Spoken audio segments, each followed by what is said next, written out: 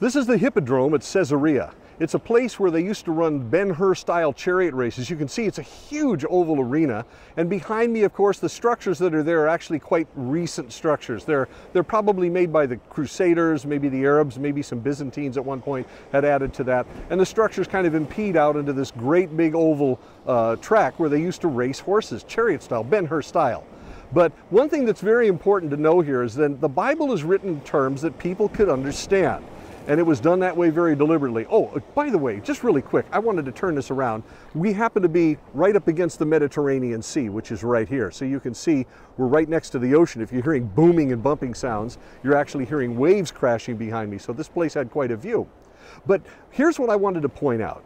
When these charioteers won the race, like they did in at least the original Ben-Hur movie, when Judah Ben-Hur wins the chariot race, he eventually ascends up the platform to where the magistrate or the governor would have been sitting, who was watching the race and officiating it. And there the governor would put a laurel wreath crown on his head, and he would be crowned as they said in the movie, of course, this is their God for the day. That's a very pagan statement. It had nothing to do with being a Jew, of course. But the expression that ascending up those stairs, as it were, to be crowned a victor is an idiomatic expression that you also find in one little portion of Philippians chapter 3. And I'm going to read it to you out of my little Bible right here, where it says, as Paul is writing to the Philippians, "Not that I have already obtained this or have already been made perfect, but I press on to take hold of that for which Christ Jesus took hold of me. Brothers, I do not consider myself yet to have taken hold of it." I haven't finished yet, in other words.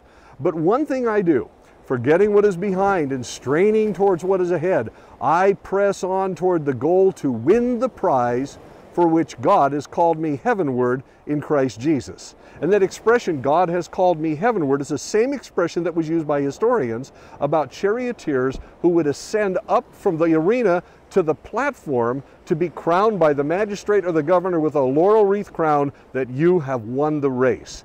That's used right here in the Bible in Philippians chapter 3. And you can read it yourself beginning in verse 12 all the way down to verse 14. It's an expression that when Paul talks about running this race, it may be having to do with running, and he's crossing his idioms, which is perfectly all right.